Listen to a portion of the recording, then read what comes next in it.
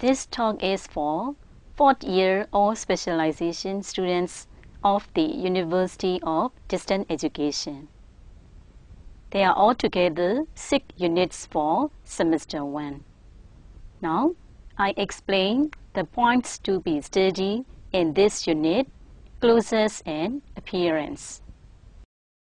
In this unit, you have to study the way we dress, grammar focus, common verb patterns, and club sentences with what?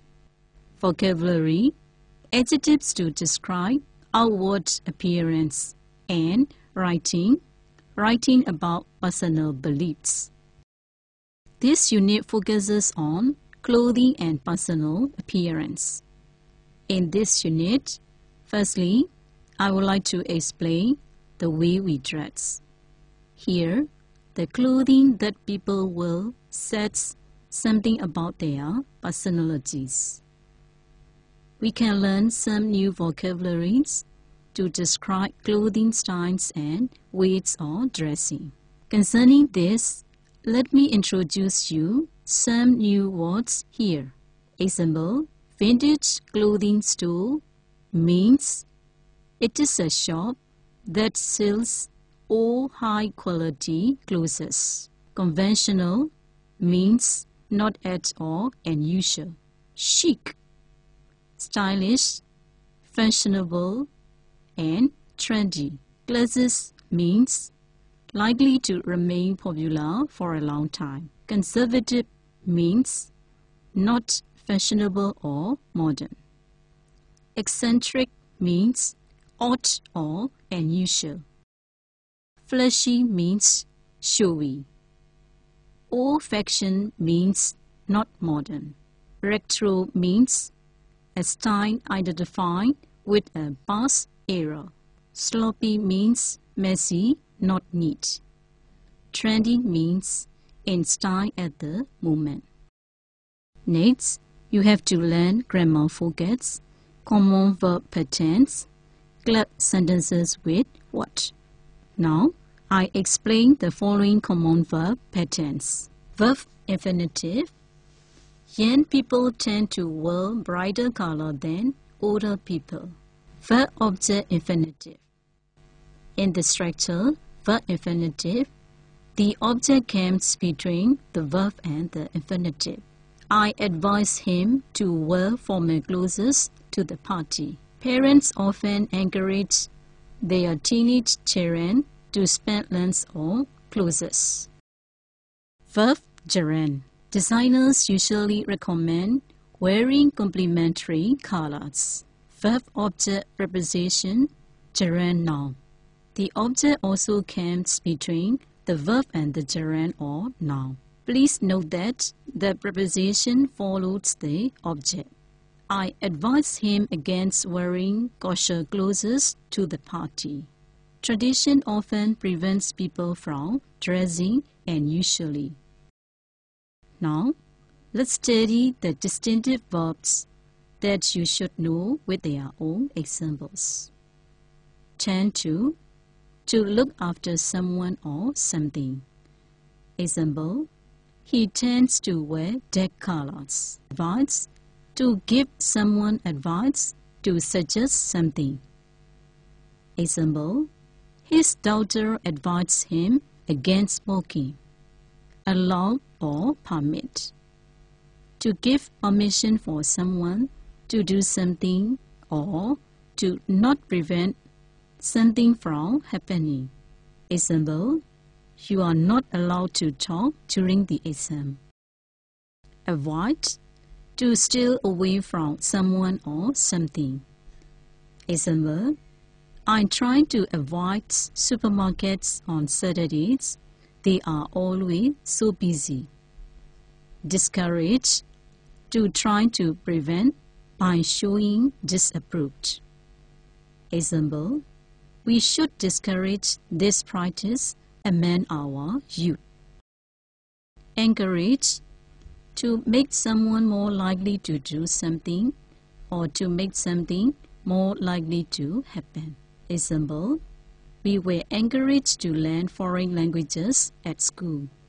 Forbid, to refuse to allow something especially or officially. Example, my daughter has forbidden me sugar. Now, let's do the following exercises. Choose an appropriate verb to complete each sentence below. Several verbs are possible. Then, you have to write a follow-up comment for each sentence. The words given here are advise, allow, avoid, discourage, encourage, forbid, permit, tend, try, and want. Let me give an example. Number 1. Schools sometimes blank students to wear jeans to class.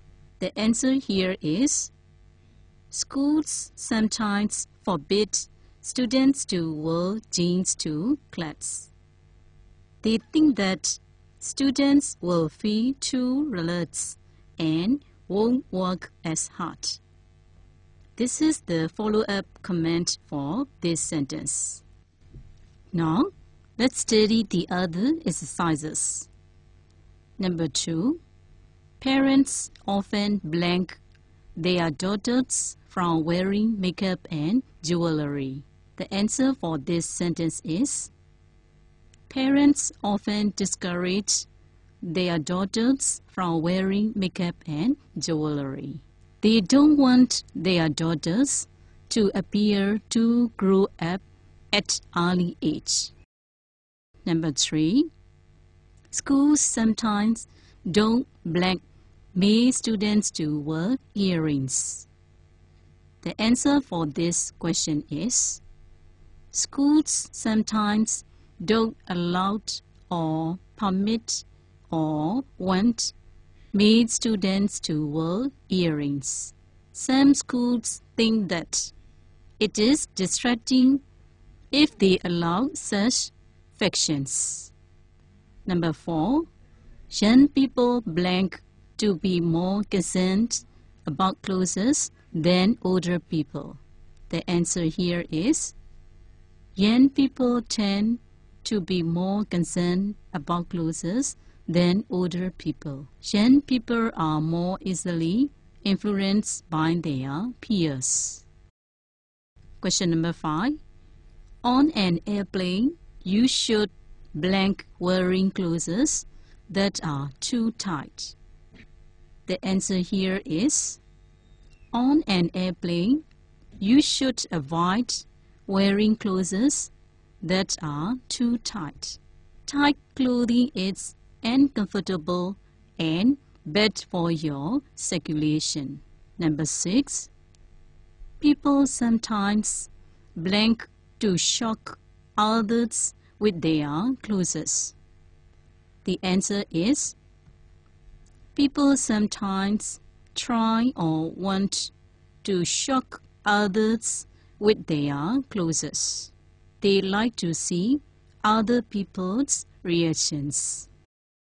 Number 7.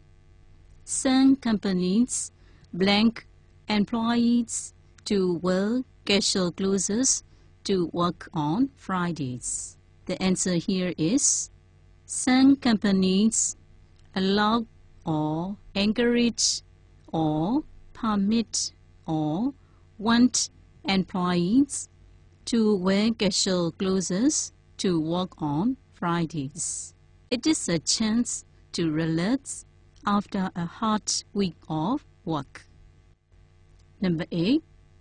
Experts blank people against wearing loud colors to job interviews. The answer here is experts advise people against wearing loud colors to job interviews. Employers may misjudge a job applicant who wears flashy clothes. These are the examples, and you can also give suitable comments for each sentence. The next item you need to know is Rewrite the sentences beginning with what. Club sentences are used for focusing attention on a particular piece of information. Sentences beginning what are called club sentences, and they are used to show emphasis. The clause starting with what is the subject of the sentence. A noun clause takes a singular verb. Let me give an example. Compare the two sentences. I notice people's eye spots. What I notice first about people is their eyes.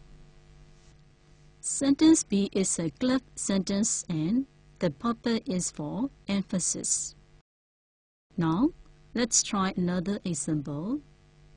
I like to listen to people's voices. How will you change it into a club sentence? Start your sentence with what? Then, add a clause to form a subject. What I like to do. Next, add a verb is. After that, you can finish your sentence by adding the remaining phrases. So the correct answer is, what I like to do is listen to people's voice. Now, let's check your answers as follows. Number 1. What I notice first about people is how they dress.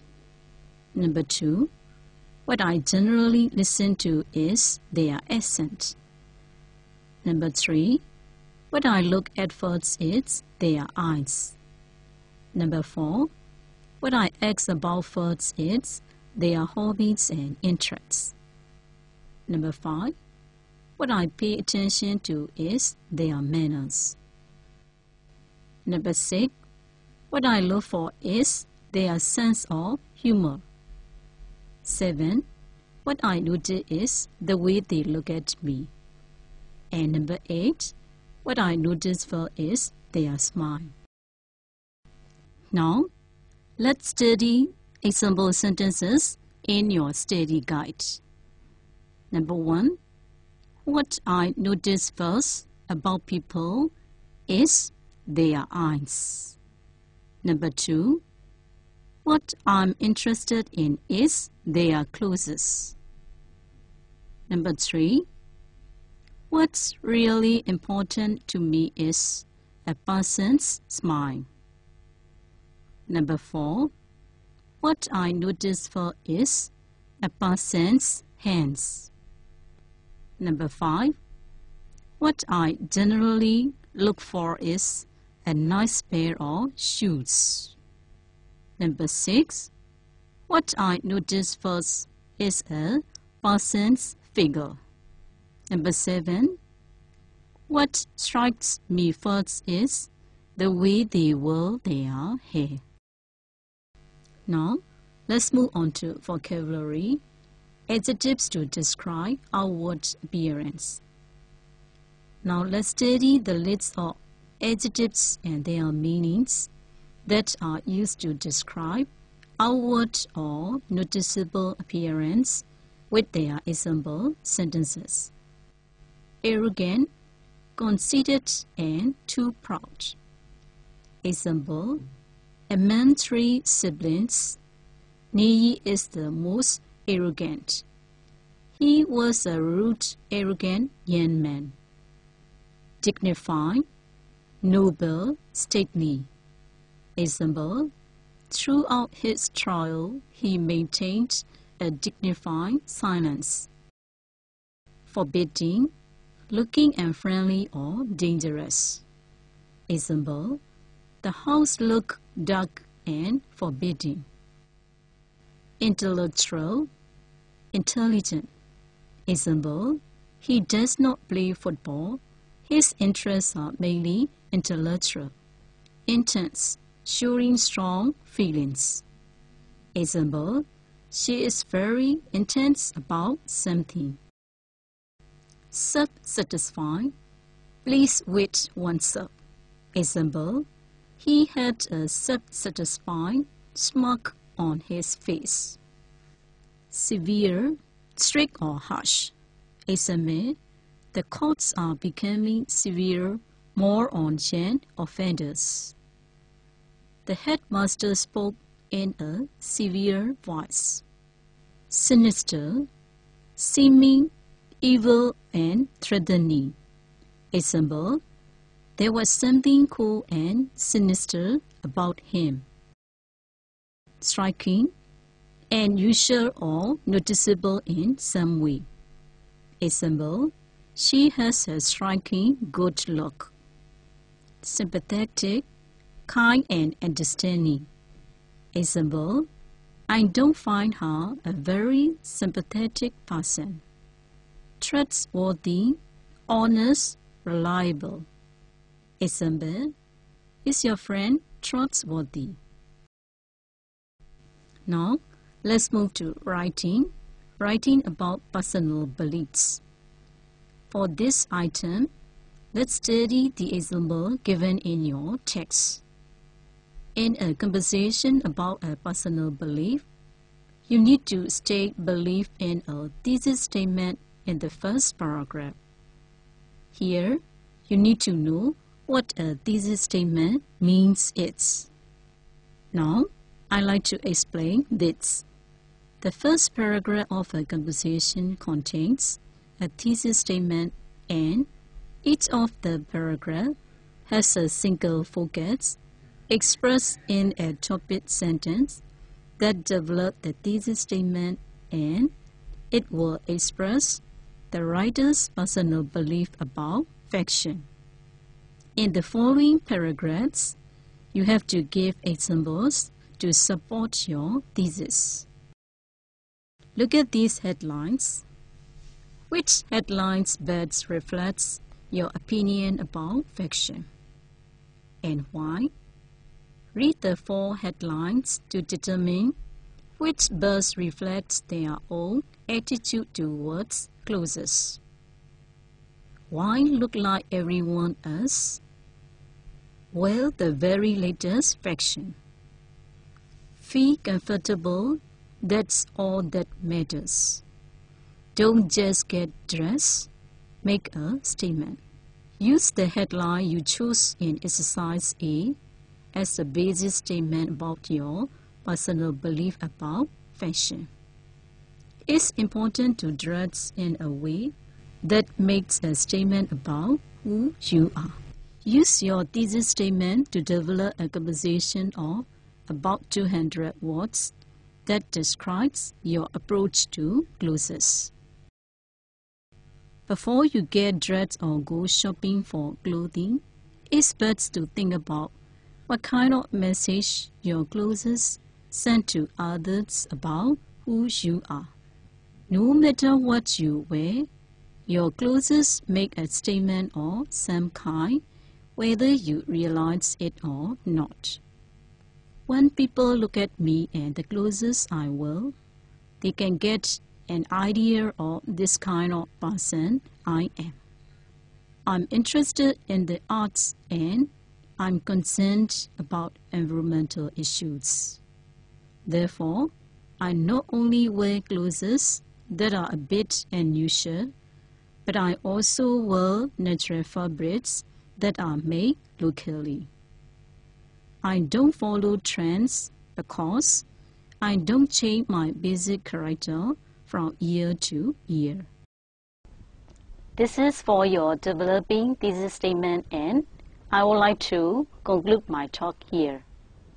I hope at the end of my discussion, you've got the ideas and can do the exercises very well. Goodbye.